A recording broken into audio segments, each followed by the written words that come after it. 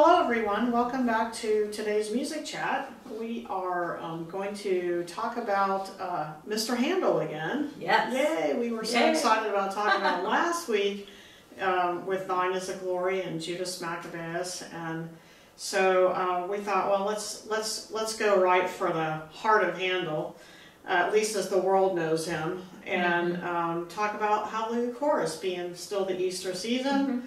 And and if you could talk about the Hallelujah Chorus, then of course you have to talk about the whole work, which was Messiah. I read somewhere where it's one of the greatest achievements of Western music, his work, the Messiah. So we're going to just enjoy talking a little bit more about him today and just delving into that piece a little bit. So we'll kind of start with just reminding everyone what we said last week about just the brief synopsis of his highlights of his life, where, you know, again, he was born in Germany and was around a Lutheran tradition growing up, but left Germany fairly young and went to Italy, and by this time he was a young adult who knew he wanted to be in music, and you know, was making a reputation for himself as a fantastic keyboardist and was doing some writing already, composing. He went to Italy to learn about writing Italian opera. And you know, certainly mastered that craft. But he ultimately ended up in England, as we said last week, and where he was heavily influenced by great writers like Purcell. Earlier had been influenced by Scarlatti in Italy. So there's some big names that influenced his writing. So, and I guess we should, you know, we never mentioned that he was born the same year as Bach. 1685. They were born just a month apart. Yes. In Germany. And had very different lives. We know Bach stayed in Germany and was a church musician all of his life, pretty much, and Handel traveled and did some other things, and they never met in life, although Bach admired Handel, I understand. I'm sure probably vice versa. Yeah. So. And again, at that time, it wasn't as easy to, you know, go and meet some people from other places. It was probably a lot more rare to be able to meet those people that are. But I guess we have to say 1685 was a good year for music. Aren't we glad? So what we didn't say last year was, he ended up staying in England after he left Italy and went to England. He stayed there and was naturalized later as being, you know, an Englishman. But in his lifetime, he wrote 42 operas, 29 oratorios. Oratorio is what we're talking about today with Messiah. 16 organ concerti, 120 cantatas, trios, and duets, and probably other things that aren't even listed, you know, under those captions, you know. So many works. Messiah probably, although, you know, when you look at water music and firework music and, you know, some of the other oratorios that also enjoy popularity, you know, they're really famous, but I think Messiah probably takes the cake for him as being his most well-known piece. So we thought we'd start with just talking about the overview. You know, Hallelujah is just a little, not a little, it's a big chorus, and part of the Messiah's large 2.5-hour work. It's in there, but we sort of, to understand it, we sort of have to understand where it came from. So the structure of the Messiah. So Barbara, go, tell us. First of all, the libretto was written by Jennens, who was Charles Jennens, who was had worked with Handel quite a bit, writing libretti, and they usually collaborated on the libretto. But when Jensen handed him the libretto for Messiah, he didn't change a thing. He thought it was perfect the way it was. Now, Messiah is separated into 3 parts because it kind of follows the structure of an Italian opera in 3 acts. So it is. We also could say it follows the structure, not the structure of the Bible, but it follows the story of the Bible. But the musical structure itself is taken from how he wrote operas. Okay. That three-part. Think of Judas Maccabeus. It was in so three the parts. operas were three acts. Is that typical? That was how the operas were set up. And if you remember, Judas Maccabeus was in three parts. So he used that same kind of structure. It was a little bit different, Messiah, because usually in an oratorio, we talked about what it was last week, but it is a musical piece that has a chorus, it has a musical, instrumental ensemble, it has soloists, and usually in an oratorio there's like a narrator. One of the soloists is like a narrator who helps to tell the story. Then there are people that represent part of the story that have arias. But then it's still not a spoken narration. It's all done sung. When we say recitative, that's sort of like a sung spoken right. part. Yeah. But if you think about opera, that's what opera does too. You know. So anyway, and so it has all of those parts, but it is not a theatrical work. It is a concert. And so Messiah was written. The libretto was Jensen. Handel took the libretto and very quickly wrote Messiah within about 24 days, which was an amazing feat. Some people may say that he was totally inspired, but he really did, and I want to believe that was true, but his way of working was to write very fast. And in fact, when he was finished, when you look, when you see the signed manuscript that is now in the British Museum in London, it's filled with scratches out and measures that are empty and all the kinds of things. Sure. And Jensen kept saying, you know, I think you need to go back and look at this, this, and this. And he said, oh no, it's fine, it's fine. Now, so anyway, this original manuscript is kind of a mess, but wouldn't you love to be able to look at that mess? Yeah, I mean, you can see they show, if you Google it, you can see like a page of it, just a little one page, but it's really not in the easiest thing to look at. It's not in the best shape, and probably because it wasn't in that great shape then. Absolutely not. You know, so. And it was 259 pages. Yeah. Imagine. So how many pages a day is that if you write it in 24 days? I believe that I read that he wrote part 1 in like 8 days, and then he just continued with it.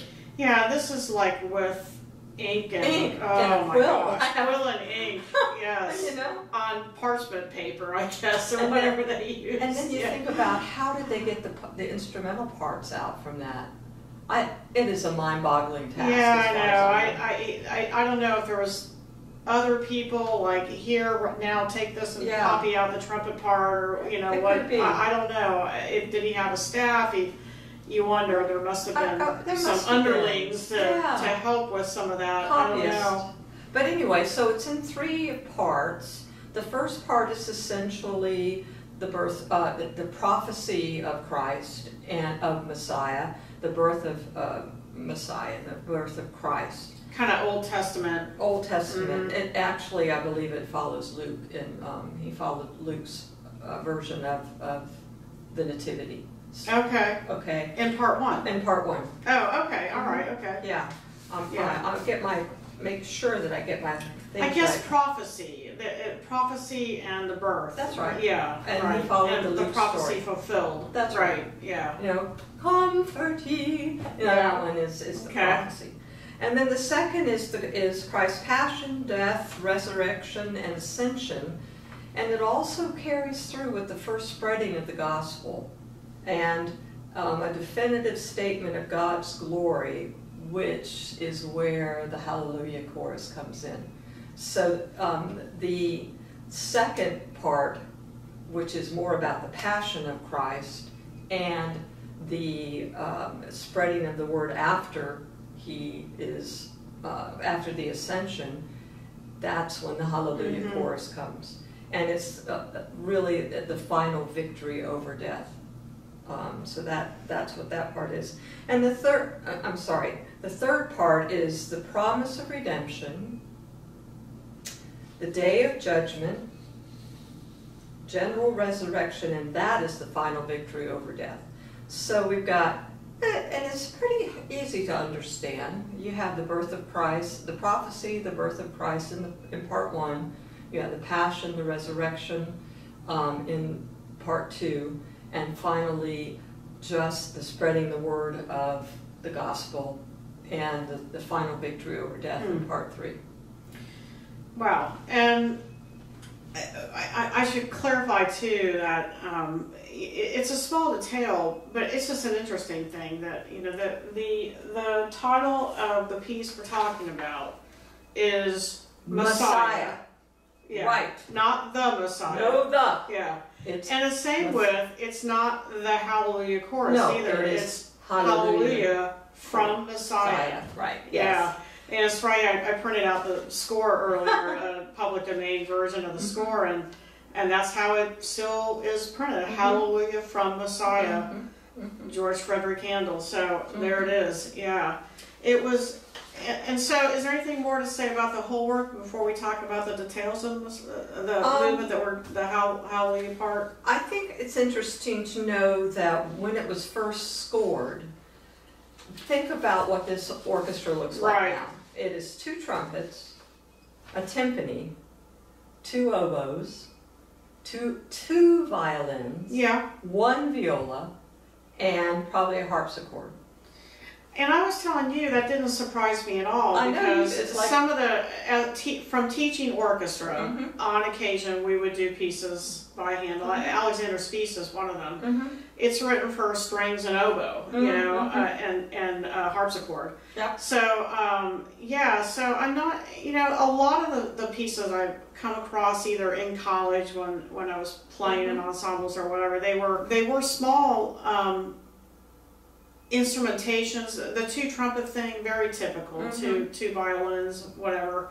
A handful of people, and that's probably a good thing. I mean, that, you know, I'm thinking that's a good thing for a lot of reasons. First of all, it's a great instrumentation. Those are bright instruments that can really do glory, you know, well. And so, but you don't need a lot of players to do it. You know, so you're not having to pay too many musicians and space.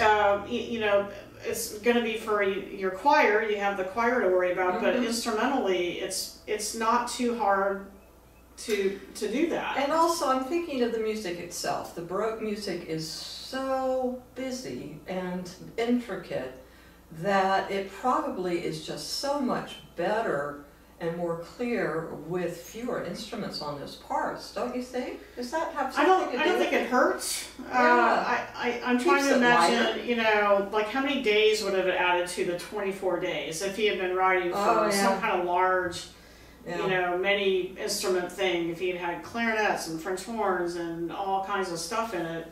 It's I think a very typical Baroque instrumentation. And I also, well, I guess we'll talk about the premiere of it in a few minutes, but he continuously in those first performances was rewriting stuff, and he would change the key of an aria just because a certain singer was singing it that day, you know. So it was constantly being revived. Well. And that's what you do. I totally get that. I know. How often do we do that? Yeah, and to the point where sometimes that's why you become a composer, is because maybe you're the choir director, you know, or something, and maybe you don't have any tenors. So you know, you can't find a piece written without tenors. So okay, I'll write one myself, or I'll arrange one myself. So sometimes composition comes out of just the need to write for what's in front of you. So this week we're doing Messiah with this person, and they have this vocal range. But next week we're doing it over here, and maybe I need to redo this a little bit. But how there was no published work at this time when he was doing all this, so he had. He was in control. He was in control during his lifetime. He had total control. As far as we know, he was the only one that ever conducted it in his lifetime. That's right. Because you told me, when was it first published? After he died? 8 years after he died. Mm-hmm. Yeah. So it's interesting. And when it was published, it was not with all of his revisions. They took some form of it that was earlier and probably didn't have the same revisions. But you know, I know there are musicologists that have gone back and looked at this and come up with a definitive score that probably includes the most important things. Mm-hmm. And we won't get into that, but but I just found it so interesting to read how many times they performed it and he changed it and all that kind of stuff. It has quite a history of just tweaking. Yes, well, and so we kind of talked a little bit about the wider Messiah itself, and so we come to the end of part 2, and Hallelujah Chorus. What we know now as Hallelujah Chorus is the end of the second movement, not the Christmas part. No. You know, we kind of think of the part 1 as being the Christmas part of Messiah, yeah, right. And part 2 is the so-called Easter part. Easter part, right. And that's the part that actually had Hallelujah Chorus. So I say I'm going to talk about it now at Easter. A lot of people, I think, associate it more with Christmas because over the years of popularity, if you do any kind of performance of Messiah, they just take that Hallelujah Chorus and put it and that's going to be the end no matter what part of the Messiah you're doing. Yeah, and we talked, I have never associated Hallelujah Chorus with Christmas especially. Not me either. I know you know where it was really came from. But might be a good time to say that each chorus in Messiah can stand on its own. And, and it does all the time. Yeah, and they're just as appealing and fun to sing or play or listen to as Hallelujah is. Yes, and remember we talked with Judas Maccabeus that I had sung so many of the choruses from that piece. It's the same way with Messiah. Yeah. Those choruses are they can stand on their own. They do not need to be put into context really. They can stand on their own. Exactly. A lot of choirs sing a chorus. Maybe they're having some kind of concert, and so you know they're not going to do the whole Messiah work, but they're going to take one of those really fun choruses, and you know you can purchase just that chorus, and you can rehearse it and sing with your choir. And, you know, so and it has just as much importance standing on its own. It does. That's a good comment. We don't need the whole Messiah to be inspired by any one of these parts, these smaller parts of it. It's very true. Yeah. So when he actually was writing the Hallelujah part, and I assume he wrote in order. Like you know, I don't know how he was writing. Did he? Well, if you think he has the libretto, so he's writing. You know, probably he's writing in order and not skipping around too much. So now he's come to this Hallelujah part, which is this big moment of acknowledgement of the resurrection. And so, you know, nobody was really there. We can't fact check what kinds of stories have been handed down through the ages, but there is some evidence, some handed down accounts of his mindset when he was working on this part. He is said to have somewhat of a spiritual epiphany at the time that he was writing this part of Messiah. He's said to have had a vision of the throne room of God.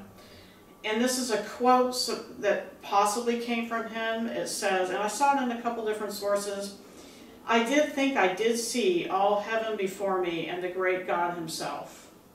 And then, in response to that vision or feeling or attachment to the libretto in front of him and just being moved by it, however it took place, he drenches the chorus with 42 hallelujahs. And I haven't fact checked that either, but I know there's a lot of them, and I'm going to trust that 42 is the number.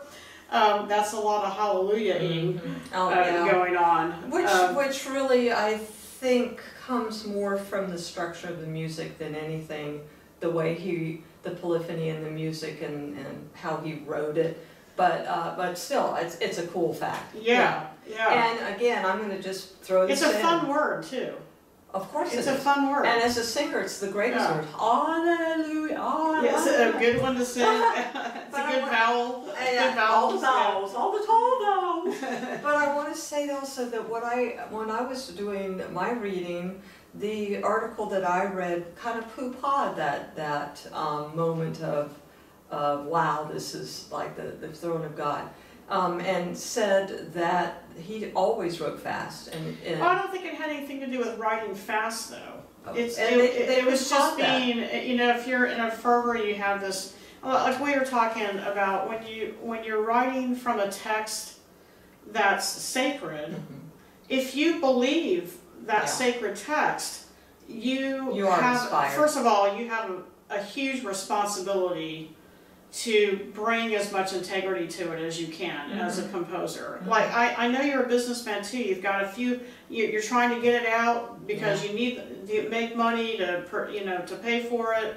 So you're balancing business with responsibility, you know, but I don't think you can write with that sacred libretto in front of you without being moved by it.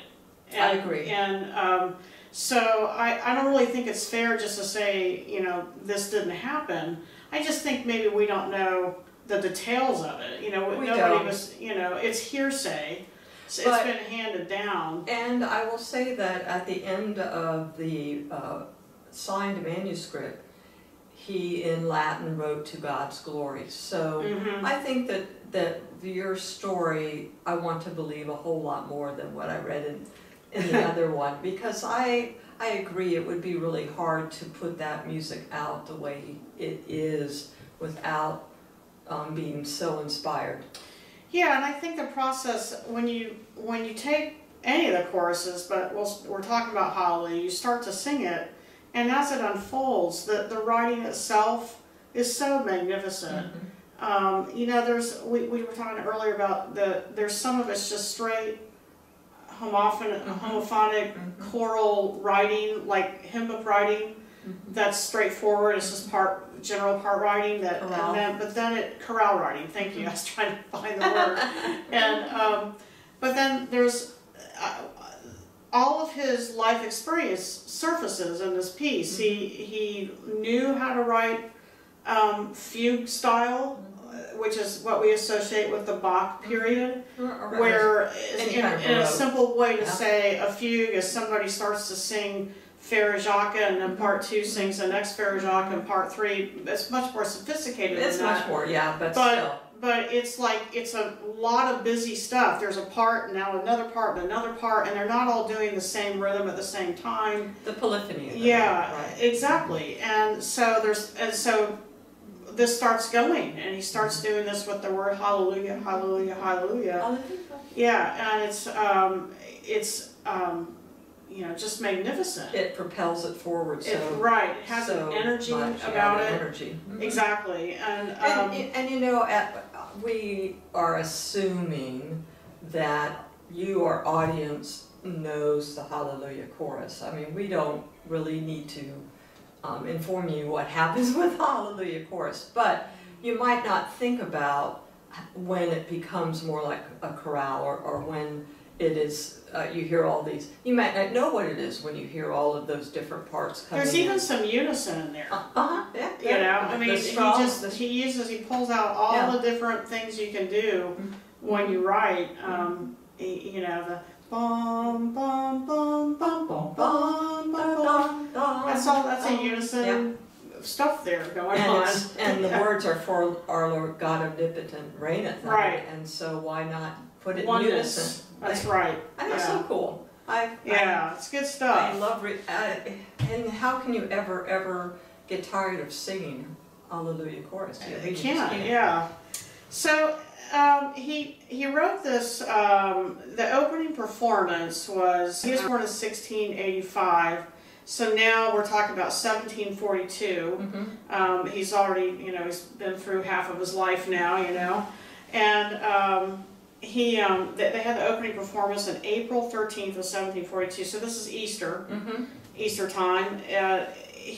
The reason Messiah came about was a kind of a cool thing. It was sort of a turning point part of his life where he didn't have a lot of stress in his life, but he had a short period of 3 or 4 years where some of the operas hadn't gone well, and he had invested his own money into this opera company that the Italian opera was starting to wane, I guess, and so he lost money, and so it was so serious. His debt was serious. He was almost thrown in prison for his debt, and he also had some health problems at that time. Stress. And so he had been associated with writing for royalty and the uppity ups, and so he had this different sort of life experience where he himself was close to being in debt and struggling with his own health. He had a stroke, I think. And so he started Jennings was associated with him, and they decided to write this, but they'd been approached by people in Ireland, in Dublin, who wanted him to write a work, an oratorio. I think specifically they asked for an oratorio that would be for the public, more for the public rather than the aristocracy, and it was a fundraiser. Yeah, it was a fundraiser. They used it for a fundraiser, and it was to help men get out of debtor's prison. Debtor's prison, for Mercer's Hospital, and for charitable hospital. There was 2 hospitals, I think, that were benefiting in addition to the debtors, and I understand there was 142 debtors that were released because of the funding that they raised. Can you imagine putting people in debt? How are they supposed to get out of debt? I know. Everybody. We would have no one left here in the United States because everybody's in debt. That's such a terrible thing. Yeah. But anyway, that's why it was written. So that's a far cry from here. You are writing the first half of your life for the aristocracy, and maybe not really even realizing this other part of life where people are struggling, and so he went through this period of, fortunately for him, not too much length of time, but this was a real turning point in just his outlook on purpose, why we write, who we write for, and I think there was no turning back after this for him. I mean, he really had his attention more towards public versus aristocracy. Again, we have to also note that the English language-based pieces were becoming much more popular, and we mentioned before that the Italian opera was becoming passé, so there was that part of it too, but I do believe his focus definitely shifted at this point. Yeah. And the fact that it premiered in Dublin, and I also... Oh, it wasn't in a church either. No, and so that was a big deal with a lot of people. They thought it's a very exalted work, and why would you not be doing it in a church? So he got some flack for that. And again, I think we said earlier, this premiere was a huge success. It was in a music concert hall, basically. Because they wanted a lot of people to be able to hear it. But again, it was many performances, and he tweaked it, and it depended on who was singing the solos, but it was very successful there. And I had the impression it was like a Messiah run. So it was like, it wasn't just a one-night thing. It was for a length of time that people were coming, and the excitement built in the town, and everybody had to go see it. It's like, and it was very popular. This is the last performance night of Handel's Messiah. Right. So, and I also was intrigued by the fact they said that some of the students were selling their furniture so they had enough money to buy the 15 whatever thing ticket so they could go hear it. Yeah. So it's really popular. So, timeline-wise,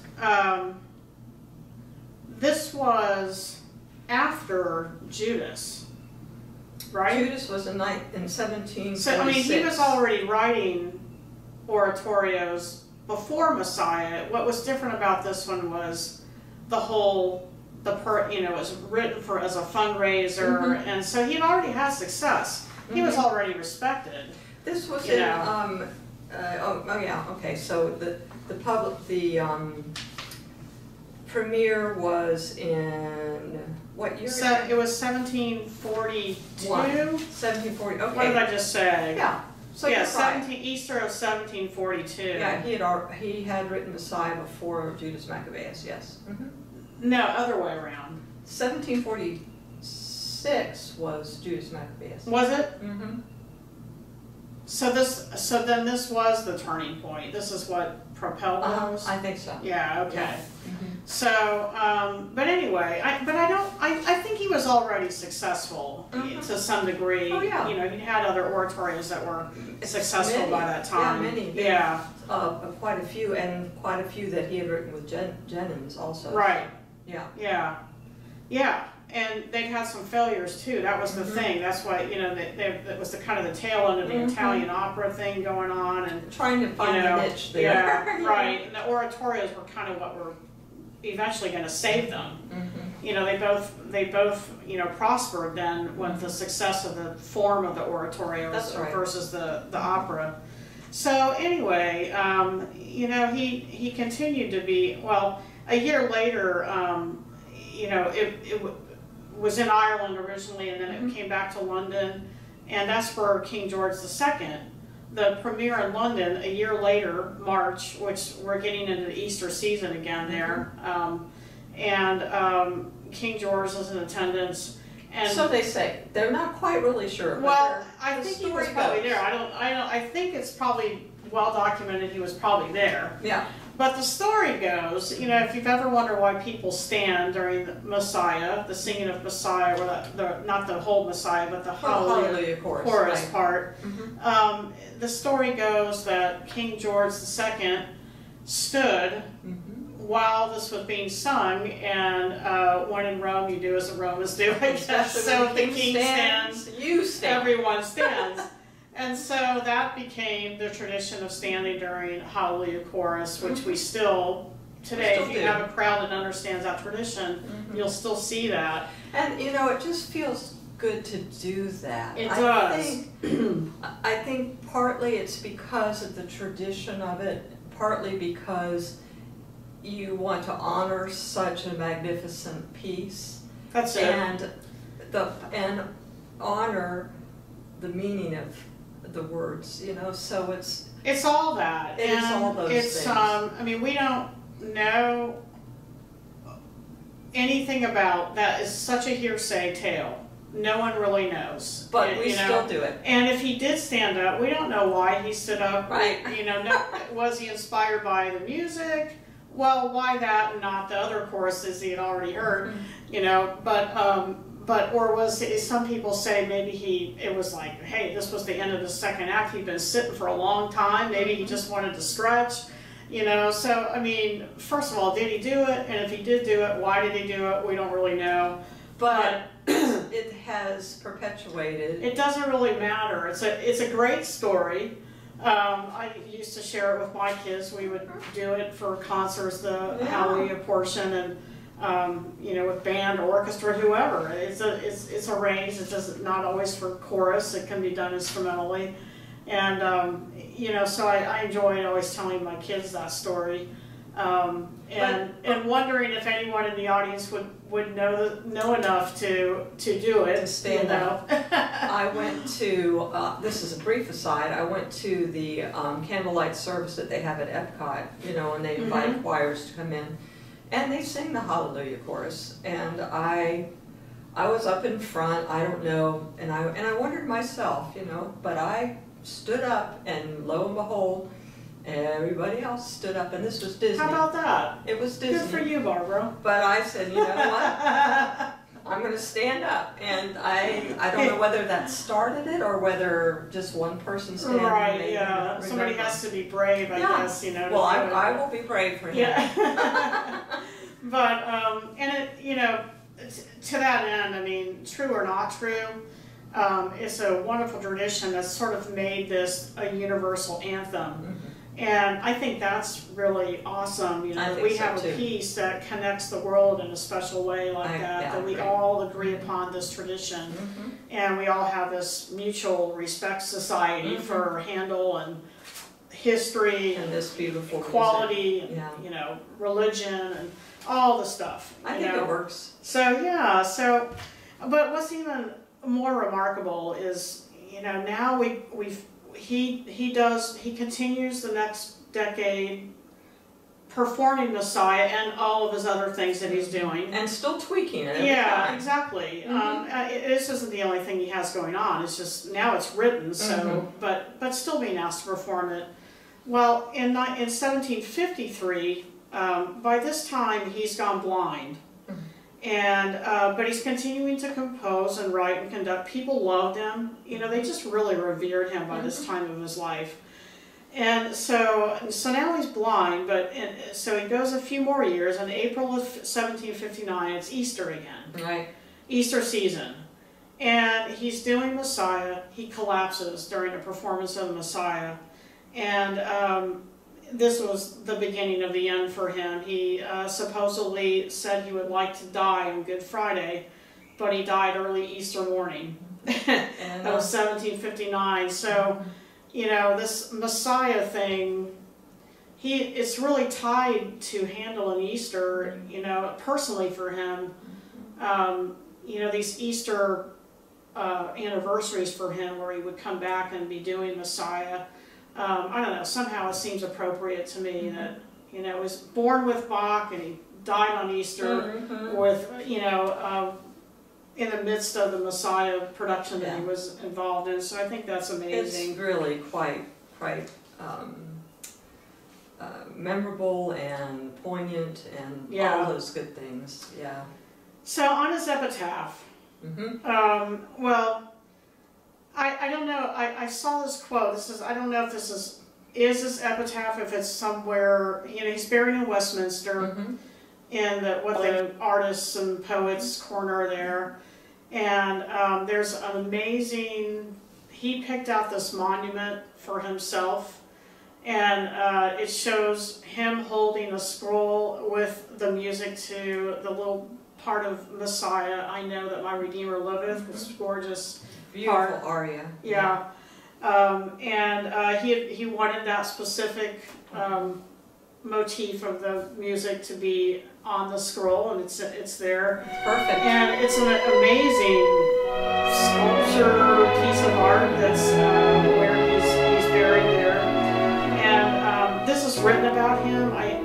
It's not visible in this picture that we have of him, but this is written as sort of an epitaph about him. It says he's the most excellent musician any age ever produced, whose compositions were a sentimental language rather than mere sounds, and surpassed the power of words in expressing the various passions of the human heart. Wonderful. That's just why we do music right there. I love the power. Surpass the power of words in expressing the various passions of the human heart. Right. So that's what it's all about as writer. He was very respected by Beethoven and Mozart. Both had, you know, accolade quotes about Handel. They were later composers looking back at Handel. But at the time that he passed away in 1759, this is what people thought of him. Bravo to him. Yeah, a lot of composers don't have the luxury of being appreciated in their lifetime so much. And that's but right. I think he really was. Yes. He was appreciated in Britain for sure, and later, you know, throughout the world. But all you have to do is sing a little Handel to understand why. Yep. We still do. I said to Barbara earlier, I said if I get a piece of music in front of me and it says Handel at the top, I'm okay with that. I know. Yeah, you just know that it's going to be engaging. You know that it's going to be rewarding to you know, engage in it. You know, and so and that's not always true. You know, even with some of the greatest composers, I have to say I'm not always sold on every single thing they do. No, you know. But and you know, with Handel, I just like, oh, okay, it's Handel, it's going to be okay. Yeah, those choruses and those arias are magnificent. Yeah. For sure. So we'll put a link for you to be able to listen once again to Messiah, and not the whole Messiah, but Hallelujah chorus, and we'll go from there. Yeah. Well, I hope you learned a little bit more about where it comes from and how important it is. Yeah, and we'll see you next time on Music Chat. Bye.